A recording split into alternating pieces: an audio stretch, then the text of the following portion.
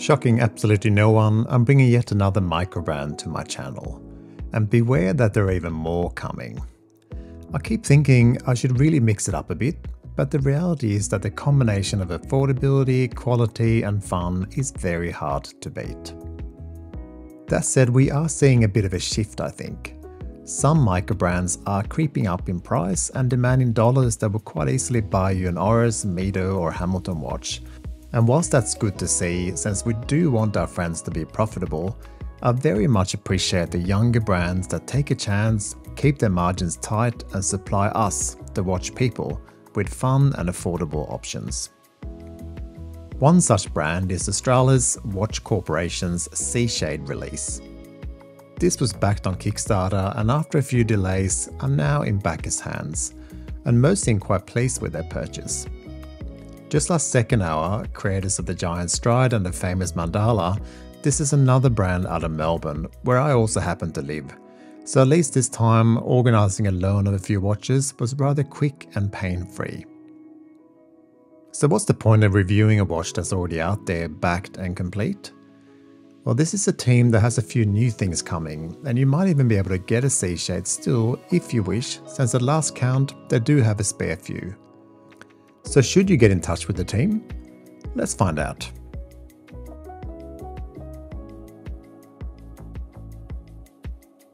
If you like what you see here, I'd really appreciate a like and subscribe.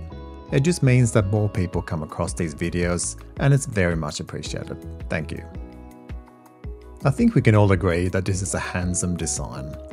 I'm particularly taken by the white and orange combo here, so I'll spend most of my review talking about this one.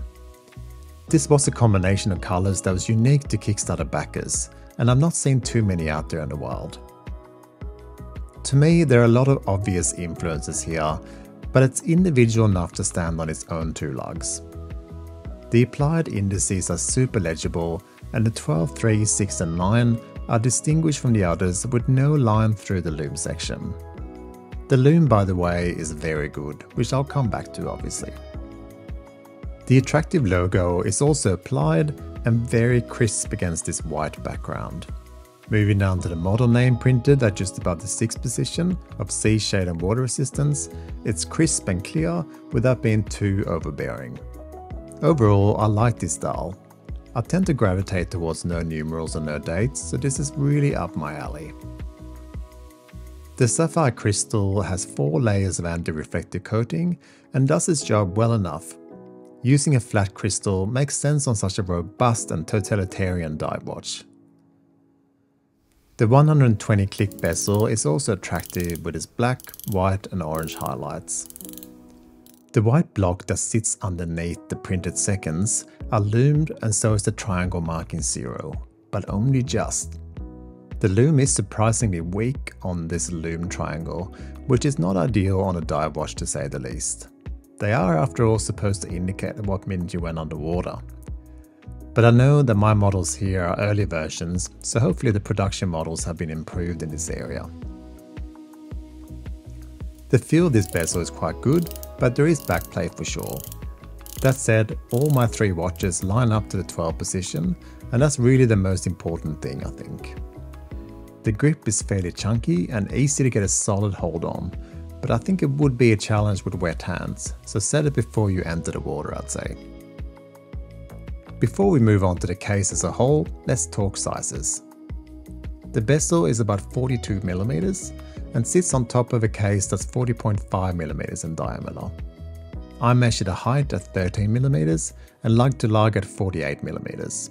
Lug width is 22mm. The case is really cool to me. There's no getting away from the fact that those brutal angles on the lugs scream Zin to me, and that's absolutely fine.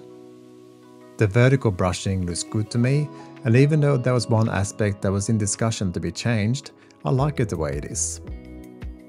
The case is fairly sharp underneath in some areas, not so sharp as to scratch the skin of course, but there's a steely edge running all around the back of the case. There is an anti-scratch coating applied to the entire watch case, so it should look pristine for years to come. The signed screw-down crown contributes to the 300 meters water resistance and is again very easy to grip and manipulate. The lack of crown guards makes this a lot easier, of course. There is a ghost position since there's no date wheel to manipulate, but that's all okay with me. Flipping the watch over, we get a nice seahorse motif and print that specifies that within we have the Sellita SW200. It's specifically mentioned that it's been regulated to 4 positions, and during my time of wearing the watch, it's run well within the specs of the Sellita movement. This might be a good time to talk price. For your 575 Australian dollars, you get a scratch-resistant watch with a Swiss Sellita movement, a stainless steel bracelet, a 2-piece NATO strap, a silicone strap, a 2-slot travel case, a microfiber cloth, and a 2-year warranty card. You cannot argue with the value here. In fact, I can't see how they can keep this up, but if they can, great for us. One small addition I would have loved to see is drilled lugs. It's just so much easier to change straps when you do, particularly when you're as clumsy as me. All the straps and the bracelet, which is ratcheting clasps, have logos on the buckle and are across the board quality options. I'm again particularly fond of this silicone strap that's super comfortable to wear, and thanks to its patterns on the skin side, won't be too sweaty to wear in the hot summers down under. It just complements this white and orange model so well, and it's easily my favorite. If you do want to check out the bracelet in more details, may I recommend Peter's excellent review linked up on the screen now. As mentioned, the Lume is pretty good. Let's have a look.